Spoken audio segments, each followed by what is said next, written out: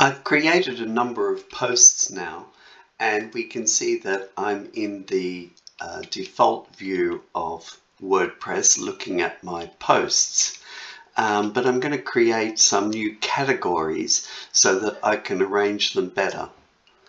So I go down to categories and I create a category for Facebook and a category for Twitter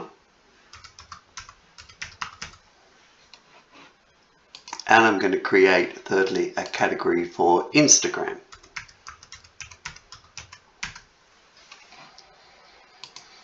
So this allows me to now go back to my posts and I can organize them a bit better for the menu. So I'm going to firstly change the view into classic view,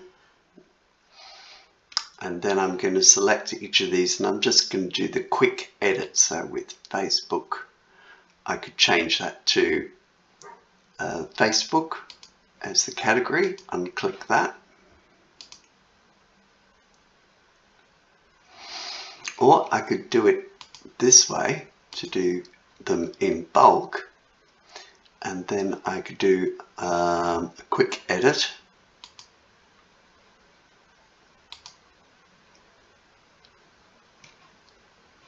and apply them to Facebook.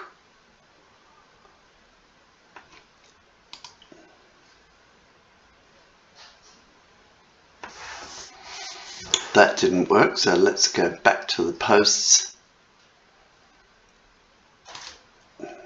All of the posts, and we'll just do it the old way. Quick edit, Facebook, and update. And the third one, quick edit, Facebook, update. Now I'm going to change the other ones to Twitter and the other ones to Instagram, but let me go to the menu and demonstrate how I can use that to organize my content.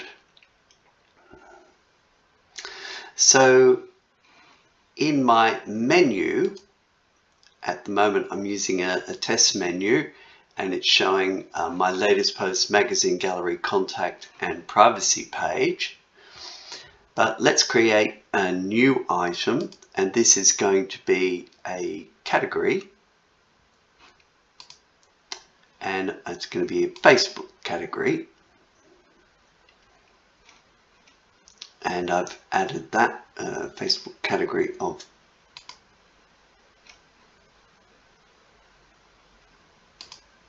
there's all the posts, so category Facebook,